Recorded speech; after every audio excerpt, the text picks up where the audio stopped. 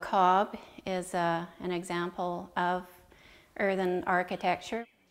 Alternative methods for constructing buildings and tranquil settings.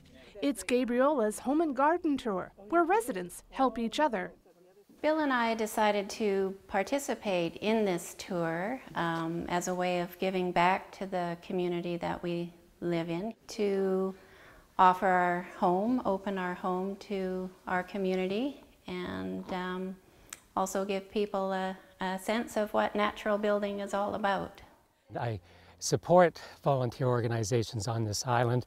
I'm on another volunteer organization myself, so I know what it is to do fundraising. 100% of the proceeds from the Gabriola Home and Garden Tour go to PHC.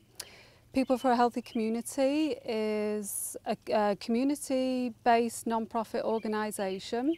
The tour involves 10 sites that we have this year, 4 really distinct different homes, and then 6 beautiful, stunning gardens.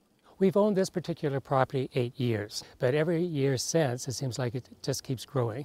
Every year there's a little bit less grass. We haven't cut down all the trees. We haven't, we need the sunlight, but we still try to grow it into the salal.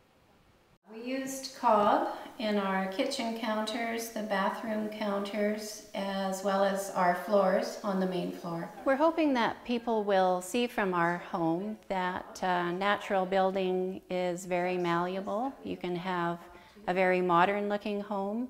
You can have a very earthy, hobbity house kind of home, and that it's there's something in it for everyone. Behind me is a truth window, and it shows the material that is used as insulation for this house. Just one of the interesting tidbits of information that you will discover on this tour. On the home sites this year, there are some alternative building architectural designs, very unique, and there's ponds. There's a lot of variety, something to interest everybody. We've got a South of France garden, we've got an English London Wyoming garden, if you can put those words together. We've got all kinds of exotic plants that we picked up at various nurseries across the country that specialize in plants from places we've been, like Peru and other countries.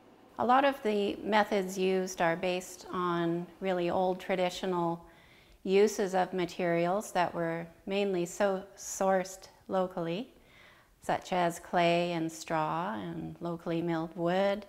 We'll have a book put together that will explain our process of building the home and what we did, why we did it. It's such a positive aspect for Gabriola community.